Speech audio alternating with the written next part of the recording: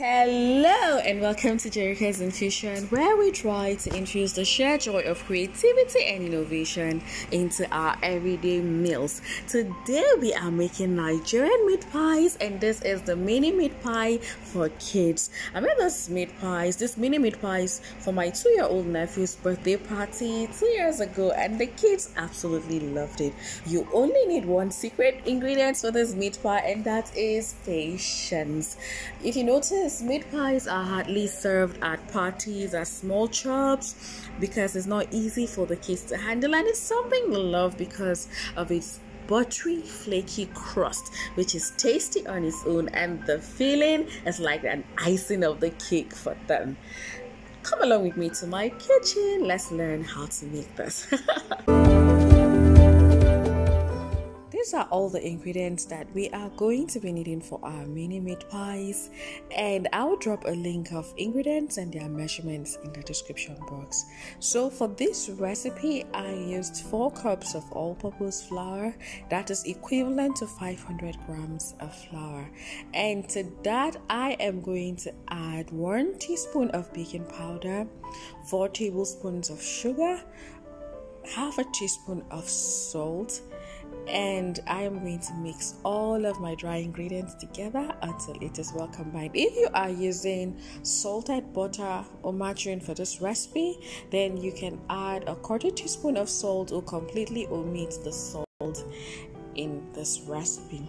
So I am adding 4 tablespoons of sugar because I want this crust, the meat pie crust, to have some sugary taste, not too sugary because it's not a lot of sugar, but it's for kids, and come on, they love anything that has a little bit of sweetness in it. Okay, so now after stirring my dry ingredients together and making sure that they are well combined, I am going to dig a well in the middle like so, and to that I am going to incorporate 250 grams of butter or margarine.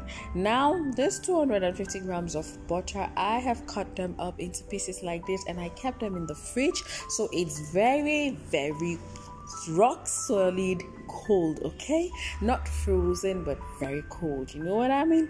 And we want our butter to be of this consistency because we are looking for a bread like crumb kind of dough after mixing the butter and the dough together. So you want to go in with your hands, or if you have a butter masher, then you can use that. Now this is what we want our dough to look like after mixing it up with the butter, and this recipe will give you a very flaky, soft and delicious dough, trust me. So now I'm rubbing my hands together to get rid of the excess oil so I can work freely with them. I dig a well in the middle like this, and I am going to go in with 1 egg.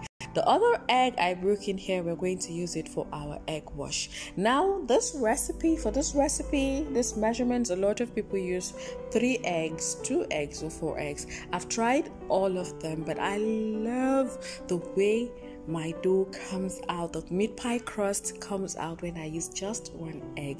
So I have stuck to 1 egg. Now I go in, make sure your egg is very cold as well, and then I went in with milk. I'm using a 1/4 cup of cold milk here and half a cup of cold milk, and the reason why I am using milk is I also want a lot of people use cold water and it's okay, but I want this meat pie crust to be very delicious, very tasty, because the idea is we're making this for children and it's something I want them to enjoy, a pastry I really want them to enjoy. Okay, so now a lot of you are asking the questions, my dough breaks apart. A lot of people have asked me who have eaten my pies and when I mix it, and I'm like, no, it's not an issue, just add a little bit more water or milk. For me, I love to incorporate my milk in batches.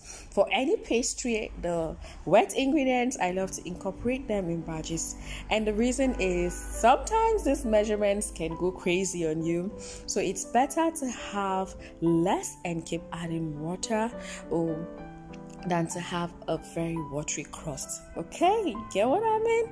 So I have added extra milk, and I am also going to add the rest, and this dough will all come together. One thing about meat pie is that you do not want to overwork your dough, so all you're trying to do is to make sure that the dough comes together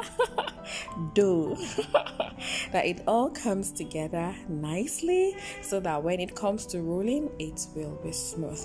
Now I'm dividing this into two, and I am going to keep it in the fridge for about 2 hours. 15 to 30 minutes is a perfect time for your dough to rest, but I like to keep mine for longer. Okay, so I am going to cover all of this and keep that in the fridge, and we will proceed and start making our meat pie fillings. This mini meat pies, you will absolutely love it. Give this recipe a try. Okay, I used to sell meat pie in the office, and it's something I enjoy making. But I've not made them in a while, and today I thought, why not share this mini meat pies, because I've not really seen a lot of it around. So to make our dough, we go in with our frying pan, and I added 4 tablespoons of vegetable oil.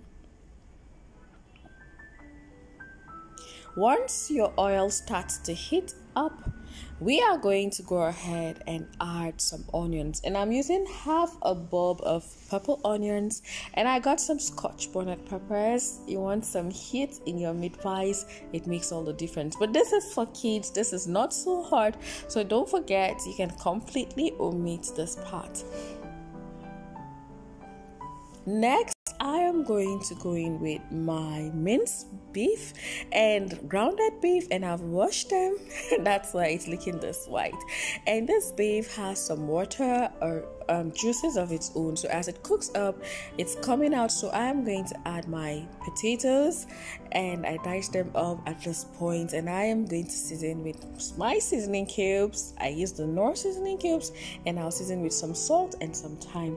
Traditionally, meat pies, you don't go too crazy with the filling, but these days there has been a lot of upgrade and variations. But because we are making this mini meat pies for children, we don't want to go too much, because you don't know what child will say, I don't like this, I don't like that. So it's better to be safe, so everybody can enjoy it. Okay, now we are going to let this cook up until it's nice and al dente. You don't necessarily have to cook up your filling until it's very soft, because it's going to finish cooking up as we bake our meat pies. And here I incorporate my carrots, and I love to add some green beans or scallions, green onions, so that it will give it that pop of color. I love to see lots of beautiful colors in my fillings.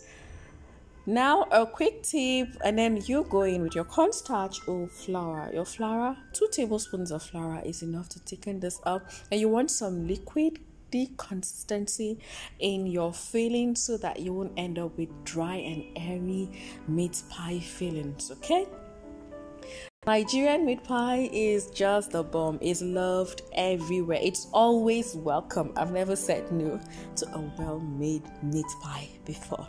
Now we are going to, after 2 hours, we're going to go ahead and start cutting up our pies and filling them. This is the part that I talked about, patience. Everything has been easy so far, but this is where you need patience.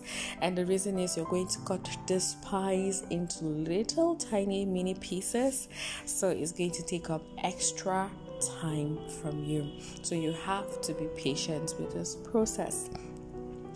I divided each dough into 2, and I am going to proceed and knead them with my rolling and straighten them with my rolling pin. I'll roll them out to get a wide diameter.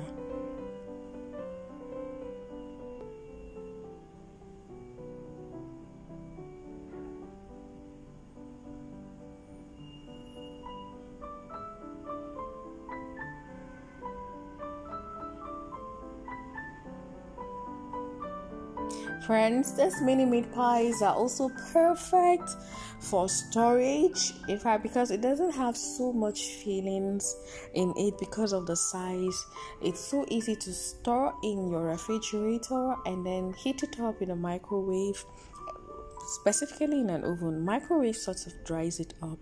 Heat it up in the microwave and then eat up for breakfast with tea. It's just perfect. You can do a lot of things with this mini meat pies. I have this mini meat pie cutter I got from AliExpress. It's actually very tiny. But if you do not have this, why not go ahead and use up a cup or a glass, the tip, the mouth of your glass, to cut up the little tiny dough pieces that you need. Okay, so we are going to remove the excess and keep aside, and we will knead it later until all the dough is used up. Now for the fillings, if you notice, my potatoes and my carrots are quite chunky. I literally forgot that I was going for mini meat pies. So what happened was I cut them into the sizes, because that's how I love to make my giant meat pies with it, because I love to see those chunks. I don't want them to disappear. I like my meat pies with some texture, but I had to go back and cut them into smaller pieces. In fact, it's still not small enough, because as children, cut them up into smaller pieces when making the filling for them. Okay, now you can go ahead and egg wash this dough. What I did was straighten the dough a bit before filling it, and you just need a teaspoon of your filling. Don't over mix them, or don't put too much of the filling in your meat pie, because it won't close beautifully. So I am going to close that up. I didn't use my egg wash here, but I used it for some. I didn't use it for some, and it still closes fine. Just make sure that you don't add too much fillings. And these vegetables, this is another way of sneaking veggies into your children's food. For those who have kids who do not like vegetables, this is fantastic. So you roll out your dough lightly again. I'm showing you this process because it's so crucial to getting the perfect mini meat pies. I'm using a spoon, preferably go for a teaspoon. Okay, so now I am going to fill that up one after the other, and we are going to form our meat pies. You can use your fork to give that normal meat pie kind of design, but for these mini meat pies, I find that it didn't look so pretty. So I started with that, but I stopped, and I'm sealing it with my hands because they look so much prettier this way. What do you think? Do whatever suits you, whatever is appealing to your eyes.